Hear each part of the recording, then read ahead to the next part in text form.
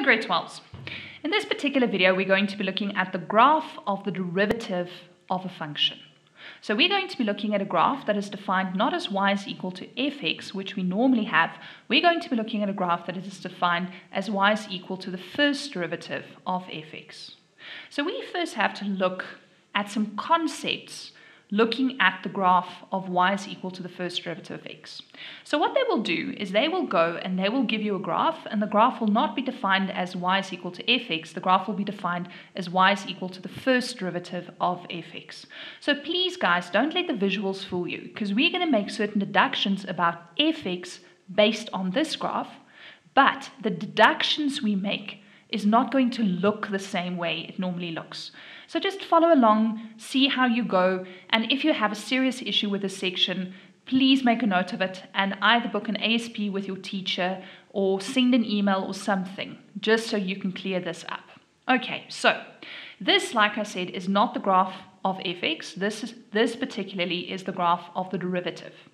So if in this particular graph, the graph is above the x-axis, then because the graph is above the x-axis, and I'm going to highlight it over here, this is where the graph is above the x-axis, there. So if the graph is above the x-axis, then the y is greater than 0, which means in this case, the first derivative is greater than 0, because this graph illustrates the first derivative. So here, y indicates the first derivative, which is greater than 0, which means I can then make a deduction of fx. And please remember, this is not the graph of fx. fx isn't drawn, so I don't have a visual picture of fx at the moment.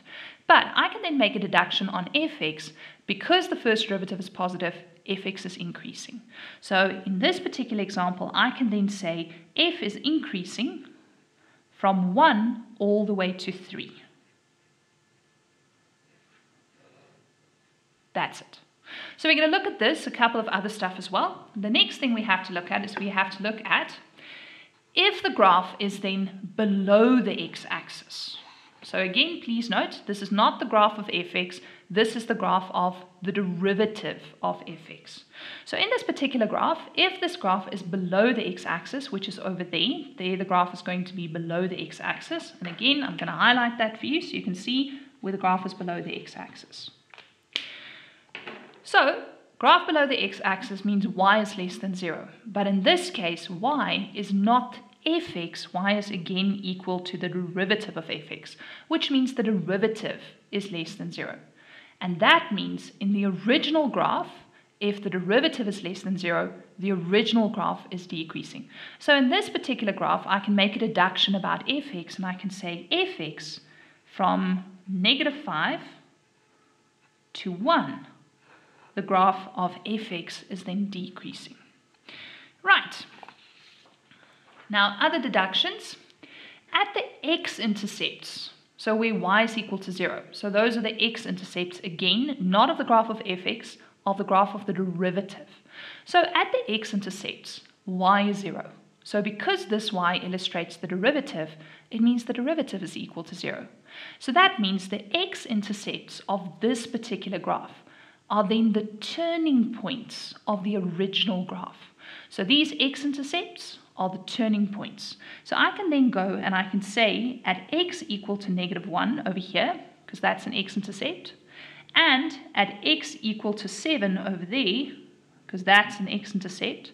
So the x-intercepts of the derivative function, these, are then going to be the turning points of the original graph, which again is not illustrated over here. We don't know what the original graph looks like at this point in time. But we do know on the original graph that these two are my turning points.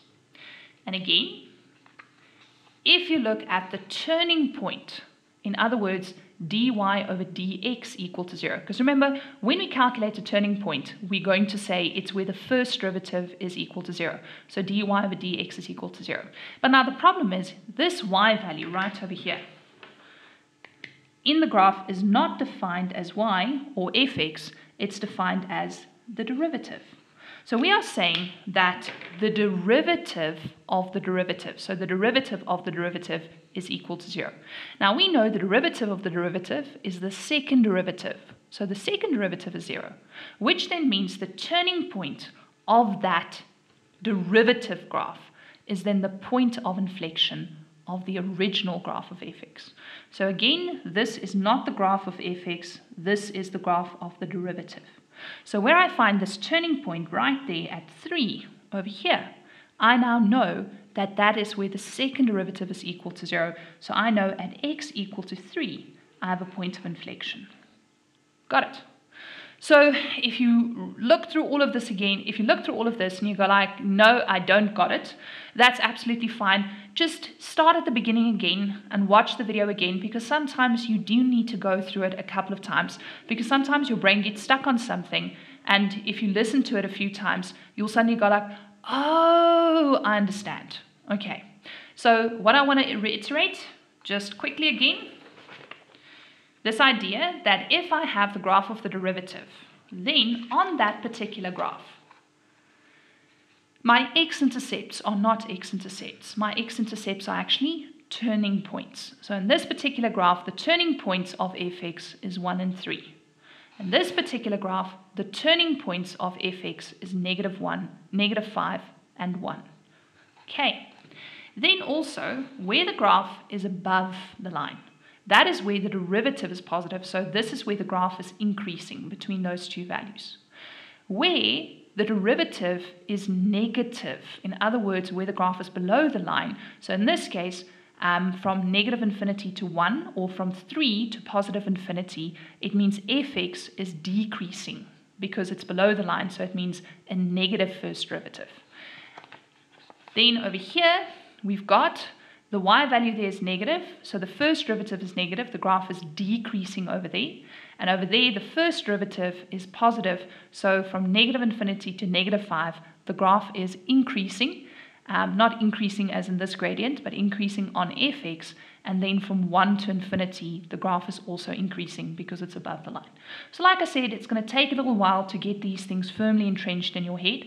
We will also do an example. Hopefully the example will help on understanding these graphs of the derivative of fx. Okay, so this is the example we're going to do. It's in exercise 9.3 on page 224. We're going to do 8 from that exercise as an example.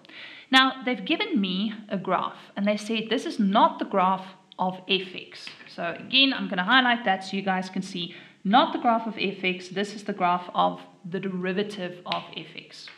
So, yes, for this particular graph, this is a y-intercept, these are my x-intercepts, and they didn't really give me a turning point, but we can actually go and calculate it. In fact, we'll do that a little bit later on. So on this particular graph, y-intercepts, x-intercepts, but we've just spoken about the fact that if I then want to make deductions about fx, then please remember, these x-intercepts are not x-intercepts for fx, they are the turning points for fx. And where the graph is above the line, okay, then my graph fx is increasing above the line, and my graph of fx, not this one, my graph of fx is decreasing below the line. And this value right there, which is the turning point of this graph, is not the turning point of fx. This is going to be the point of inflection. So the point of inflection. I wonder if I did mention that. Yes, I did mention it over here. If I go and I find the turning point of the derivative, it's the point of inflection. Okay, so let's do the example. I know I keep repeating myself, but right, here we go. I'm a little bit worried, and I apologize if any of my anxiety is shining through in the video. It's just that I love teaching this face-to-face, just because there's lots of little problems that need to be sorted out. And I have lots of people asking questions, and I need to repeat again and again and again until I get that wonderful sound of, oh, I get it. So hopefully, even without me interacting with you guys, you will eventually go and you will go like, oh, I get it. Okay, we can only hope. We can only hope. Right, so the first question on this particular graph is they say, for which values of x is f? Now, please note, not the derivative, which this is the graph of, but the original graph that is not drawn over here. So for which values of x is f increasing? And I did state that very clearly. I said, if the graph is above the x-axis, then fx is increasing. So I just have to see, where's this graph above the x-axis? It's here from negative infinity to 1, the graph is above the x-axis. And then again from 5 to infinity, the graph is above the x-axis. So f is increasing from x less than 1 or x greater than 5. I can also write this in interval notation. So x goes from negative infinity to 1, excluded, or then again from 5 to positive infinity. So this is where the graph is increasing because the derivative is greater than 0. Then, for which values of x is f decreasing? Now, again, we did talk about it. We said the graph of f is decreasing if the graph of the derivative is below the line. So this graph of the derivative is below the line between 1 and 5, which means the graph of f is decreasing where x lies between 1 and 5.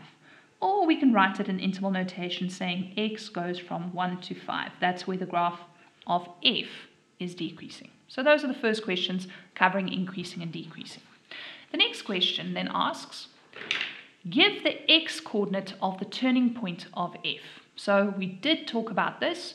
And by the way, I should have rather said the turning points because there's going to be 2 turning points for that graph of f. So in that first little section, I explained to you that the turning points of f are the x-intercepts of the derivative graph. So at 1, the derivative is 0, so that's a turning point.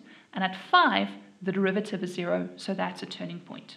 So the x-coordinates of my turning points is at x equal to 1 and at x equal to 5. Right. Then they ask, classify the stationary points. So they're talking about these stationary points that we've just identified. Now, if I want to classify the stationary points, what I'm going to do is I'm going to use the first derivative test. Now, we've spoken about the first derivative test, and that first derivative test talks about just before the point. So just before 1, what is the gradient, positive or negative, and then just after it. And also at 5, just before 5, what is the gradient, and just after it. Now, you need to check this. If x is equal to 1, then before 1, the gradient is positive. Now, positive specifically, not because the gradient of this graph is positive. No, it's because the y-coordinate of this graph is positive. Because remember, if the y-coordinate is positive, then it means the gradient of fx is positive. So it's positive and then it becomes negative. So because it goes from positive to negative, it means in the original graph, so in other words the graph of fx, the gradient goes from positive to 0 to negative. So that means here at 1, I have a maximum. So a maximum turning point.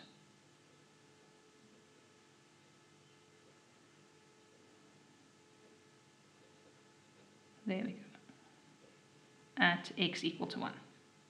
And then the other turning point was at 5. So if I go back to this one again, then you'll notice at that x equal to 5, just before 5, this graph is below the line, so it's negative.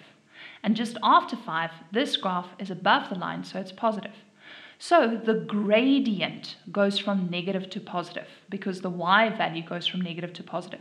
So if it goes from negative to positive, it looks like this. And I'm just going to draw it over here, and I'll show you just now why I'm drawing it over there. So that means here, where x is equal to 5, let me just state that's where x is equal to 1, and this is then where x is equal to 5. So that means over here, I've got a minimum turning point at that value of x is equal to 5. Right. And by the way, the reason I drew it like this is because if we now just connect those 2 points, not very well connected, but you get the idea. If I connect these 2 points, I then know what the original graph of f looks like. So this graph, which is the derivative graph, I can then from these deductions tell that my original graph, my fx graph, looked like this because of that first a maximum turning point and then a minimum turning point. But we will again refer to this later. Okay. Next, if fx is equal to ax cubed plus bx squared plus cx. So now they're talking about the original graph of f not the graph of the derivative. Determine the values of A, B, and C. Now, I've put an asterisk on this because they really don't ask this question. In fact, they sincerely dislike asking this question. We are going to look at it, but like I said, if you have no idea what's going on, please don't stress. They've never actually asked anybody to find the equation of the original graph based on this derivative. But technically speaking, it's really not that difficult. Now you need to remember, we've got some coordinates over there. We've got the coordinate at x0, y is 5, at x1, y is 0, and then at x5, y is 0. But please remember, on this graph, y does not indicate fx. Y indicates the derivative. So obviously what we're going to have to do is we're going to have to find the derivative. So we're going to find the derivative, and we're going to say that is 3ax squared plus 2bx plus c. Right, now I'll come back to this, because I can now use the information given on this particular graph to find the equation of the derivative. So that's what I'm going to do. I'm going to say the points I've got the x-intercepts of this particular graph, which is at 1, 0 and at 5, 0. Now, because this graph is a parabola, I can then go and say it's a parabola and I've got my two x-intercepts. So because I've got my two x-intercepts, I'm going to use this format of the graph. It's a times x minus x1, x minus x2. And I'm going to substitute that 1 in here, and I'm going to substitute that 5 in there. And please note, this is to get the derivative of fx, not fx. So I can then say it's a times x minus 1 and then x minus 5, which if I just simplify this gives me a times x squared minus 6x plus 5. Right. Now, I also have the y-intercept of that particular graph. So I've got the y-intercept of this graph. And the y-intercept of this graph is given over here as the point 0, 5. Now, because I've got the y-intercept, which is the point 0, 5, I can then go and substitute 5 in here, and I can substitute 0 into x over there. And I can say if my y value is 5, then x is going to be 0 squared minus 6 times 0 plus 5. So that means 5 is equal to 5 times a, which means a is then equal to 1. So therefore, I now know that this particular graph, let me just move that up slightly, this particular graph, which is the derivative, is then equal to 1. So I can stop the 1 in there. It's 1 times that, which is then just x squared minus 6x plus 5. But up over here, right up all the way up top, we went and we did go and we found the derivative of the function they gave me, this one. So I can now compare these two, and I can say, okay, so I now know that that 3ax squared is equal to x squared. And specifically, we're going to talk about the coefficients. We're going to say the coefficient of x squared here is 3a, and the coefficient here is 1. So I can say 3a equal to 1. The coefficient there of x is 2b. And over here, the coefficient of x is negative 6, so I can set that equal to negative 6. And then lastly, c, my constant value, is then equal to 5. And then I can just sort all of this out, and I can say, okay, so that means a is equal to a third, b is then equal to negative 3, and c is still then just equal to 5. So therefore, in my original function, fx, I've got the graph of a third x cubed minus 3x squared plus 5x. So that was just using what we call the principle of equivalence, meaning we found the derivative based on this, and then because we had all of this information on the graph of the derivative, we found the graph of the derivative, which was a parabola. And then we just used equivalence, meaning we set the coefficients of each of these equal, and we managed to find the equation of the original graph. But like I said, this is a very strange question. I've never seen one in a past matric paper, but it's a useful skill to have. Right, the next one. This one is probably going to be the trickiest one of the lot. Draw the graphs of y is equal to fx, y is equal to the derivative of fx, and then y is equal to the second derivative. Now, luckily, we have gone and we found the equation of that original graph. So because we found the equation of that original graph, it actually doesn't become too complicated to do. But if they hadn't given me this question and I hadn't found the equation of fx, if they just went and they said, roughly, please go and draw y is equal to fx, y is equal to the derivative, and y is equal to the second derivative, then what you need to realize is you need to realize this. And this is actually the best way to do it, because this is the way they do ask it in your past papers. So I always say, go first to the x-intercepts, because the x-intercepts of the first derivative, those ones are going to be the turning points of fx. So I'm going to try and draw fx now. So this is going to be a turning point, this is going to be a turning point. And specifically, we've spoken about it. Just before the point, the gradient is positive, and then the gradient becomes negative.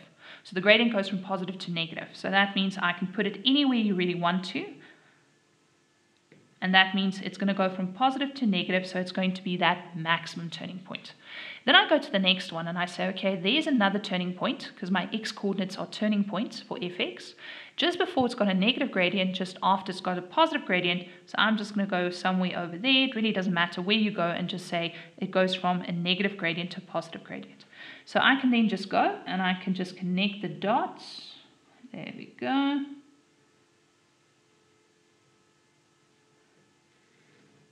And this is a rough sketch of the derivative, of the function of fx.